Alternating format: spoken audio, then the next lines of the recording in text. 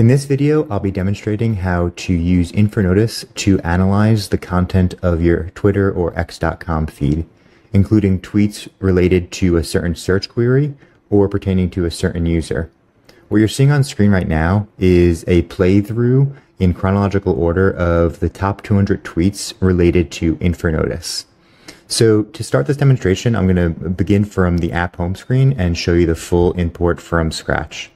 So here we'll go to Analyze Text Content, and it's in this location that you will enter your search query or the name of the individual, their account name. And so in this case, we will search for artificial intelligence.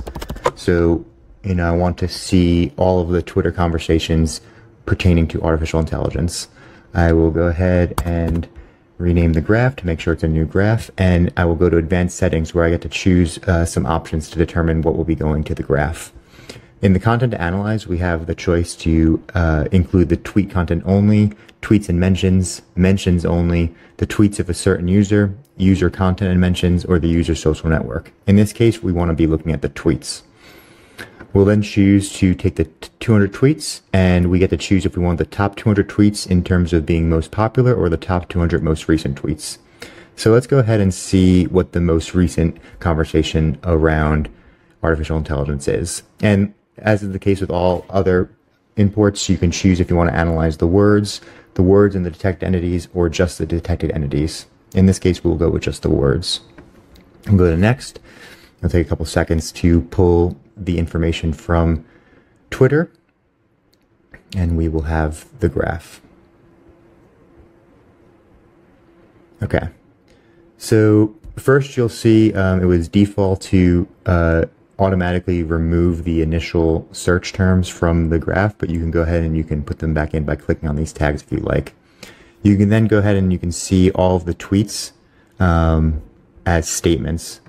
And so you will see a number of different pieces of information on here. You'll see how many favorites it was, the number of followers the user that tweeted it is, and what query it's related to, as well as the time it was tweeted. And so it looks like the top 200 most recent tweets all happened in the last hour.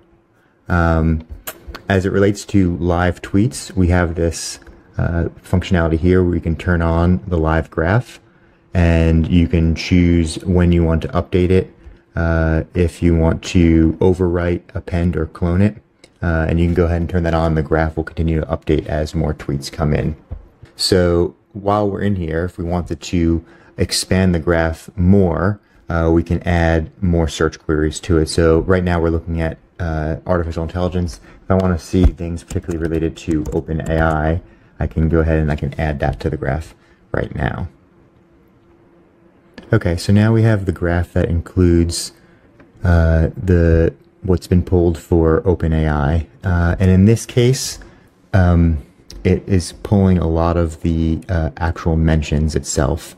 And so if you want to only see the content and not the mentions, as in the users, you can turn off the mentions up here and only view the content. And so we'll slightly reset the graph. You'll notice that the structure of the graph kind of remains the same based on the where the mentions were, but we no longer have all of the users in here. And so we can see the graph as it relates to content related to OpenAI and artificial intelligence. Now, if we go back to the app home screen, we can now look at how to look at a particular user. So if we want to see Sam Altman's account, we can enter in Sam, or his account name is SAMA. We can go and we can view the tweets of this user, top 200 tweets, and we can look at his most popular tweets of all time. And we'll visualize that. Okay, so now we have the graph of the tweets from Sam Altman's account, and we can see that right here. If we go through, it's not going to just be the most recent, we're going to have his most popular tweets. And so we can go ahead and we can even filter that. We can say, let's see those that are more than 1,000 favorites, or those that are between 100 and 500 favorites. It looks like he doesn't have any. His most popular tweets are all greater than 500. We can also look at retweets based on the number. And we can, we can sort through by time. We can understand if we turn on the time feature, we'll activate the highlighting graph, and I can now scroll through and I can see over time his most popular tweets. And I can even filter by time in the graph settings on the right. I can say, let me only see the tweets from 2023.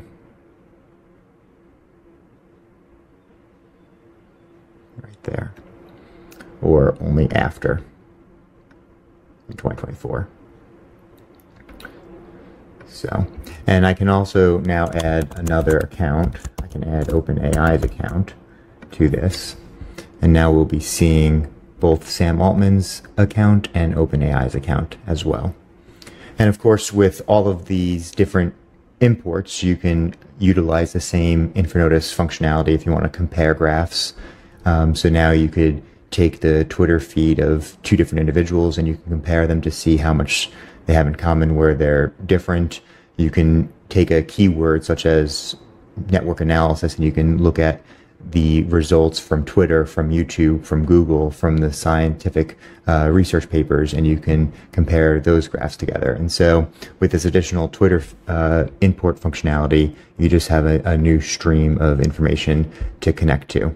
And so what we're looking at here is both OpenAI and Sam Altman's account. And so there's a lot that you can do with this as well. But for now, that's all I wanted to show with some of the basic functionality of Twitter. Excited to see how you all might use it. Feel free to share any questions or suggestions you have, and don't forget to like and subscribe. Thanks. Talk to you soon.